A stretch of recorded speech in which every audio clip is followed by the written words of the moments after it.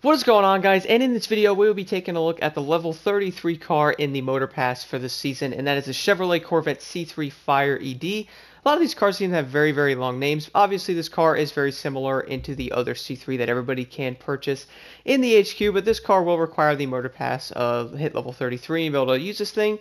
Let's go see if we can customize it. When it comes to the customization of these cars, I have noticed that many of them you pretty much can't do too much of them, mainly because they are already heavily customized. So for color wise, you can like the Ubisoft colors, you can remove the livery if you would like, if you're not digging the one that's on there. But visually, if I'm being honest, what else could you possibly do to this? I mean, look at all the detail on this thing. I mean, there's really nothing else that could be done to it. Like, what are you going to do, make the bumper longer or make the exhaust different? I mean, honestly, the car's already pretty customized and honestly looks pretty awesome. As is, like the cap there for the fuel looks like. Honestly, the car looks pretty awesome. I say there's nothing else I would change on this thing, especially compared to the other C3. Overall, let's go do a race with it and see how it does, and let's do a top speed run as well to see what this car can do. So this is my first actual look at the Fire C3 here outside in the game here. I actually have not really seen this car besides looking at it in the menu or seeing it in the motor pass.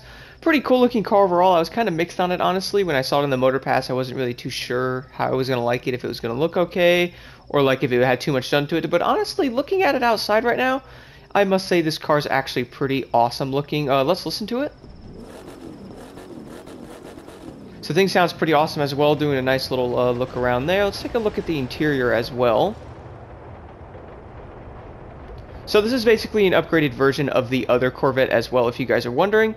It's pretty much just a bunch of like body kits, obviously upgrades and all that on it. The real question is it going to be faster? How's it handled differently compared to that one?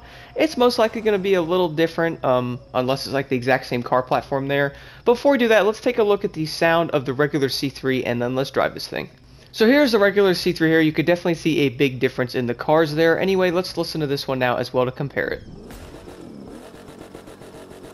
So they seem very similar in sound there. Now let's go drive the Fire. Now let's go drive this thing a little bit and see how it actually does there. So the acceleration will be a little different compared to some of the other touring cars, mainly because it is the 4-speed manual gearbox there, which is fine in ways, but to be honest, I'm not a huge fan of them in racing. They're kind of wonky sometimes in summer races.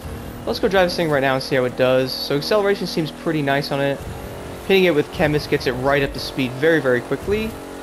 250 there. Looks pretty similar to the other, and I don't know what I just did there. Handling is actually very good on this car. I just made that turn look really bad. So acceleration does seem pretty good on it so far. I have been noticing a big difference in the 4-speed manuals compared to the other vehicles though. Let's do a nice speed run here. So 253-ish. It's pretty similar. The other C3 is doing around the same as well. Probably depends on the road, but it was maxing out at 255 there. Probably can't go much faster. That's pretty dang impressive though, and a lot of the touring cars do that, but some of them do only do like 240-ish. Some of them struggle getting past that. This thing does have a very good top speed and could probably be used in a lot of summit races or US Speed Tour races. I am pretty impressed with the top speed on it overall. Definitely looking like a Hot Wheels car. I can see where that person came from with that. Why don't we go take it into a touring car race and see how it actually performs with turns. So if I'm driving the car on the highway there a little bit, I could definitely tell it's very similar to the regular C3, probably considering it is the exact same car with a little difference of the body kit there. Overall, it does seem like a pretty cool car overall. It's handling pretty well as well, so let's go try this out here.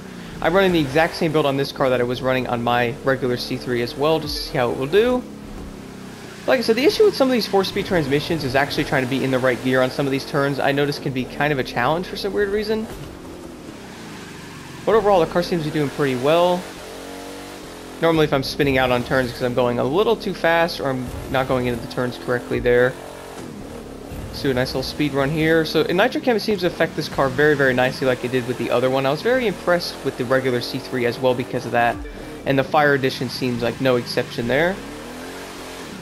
So overall, the handling on the car seems pretty nice. The build I have on it seems to be doing just good on it. I would say, I don't think it needs any really tuning done to it. It's more the fact of trying to get used to it. A lot of people are probably running the Renault or the Superleggera in the touring car class. And I don't know if this car is actually going to be used over that, but it may be possible. I was testing the C3 a little bit, like I said, with the Renault, and I was still using the Renault over it in a lot of races just because the C3 was struggling a little bit in some areas. And I think that's where some other touring cars just really shine. Acceleration can sometimes be a little bit slower with the delay in shifts and the 4-speed transmission I notice as well on these cars. So if you're trying to test these out trying to get good times, these cars might not be the greatest option there. At least what I've been noticing anyway from driving these a good amount recently. Let's try to accelerate a little bit more into fourth here. It does get up to speed pretty fast though when you hit Chemist. I mean, it goes. Should put it in first person view for a minute and drive it in that. I like to know what everybody thinks about the cars in this motor pass so far. I'm almost level 49, so I could test out the F1 car, so stay tuned for that. Looking forward to driving that thing a little bit as well. Honestly, this car's actually pretty cool. I'm glad to see more touring vehicles. I'm glad that Ubisoft's actually giving love to some of the other classes, like having a new boat and a plane is pretty awesome as well. Wondering what they will add in the future. Pretty cool to have a Corvette C3. Like I said before, I was kind of mixed on the body kit on this car, wondering how this thing was going to look. But looking at it right now, you could definitely see how the guy that made the Hot Wheels livery on it, I could definitely see where he came from with that. I might have had a car like this when I was younger. Pretty cool car though. I must like it. I must say, if you're wondering why I'm spinning out on turns as well, it's mainly because I am in the second to third gear thing there, trying to figure out what gear I should be in around some of the turns.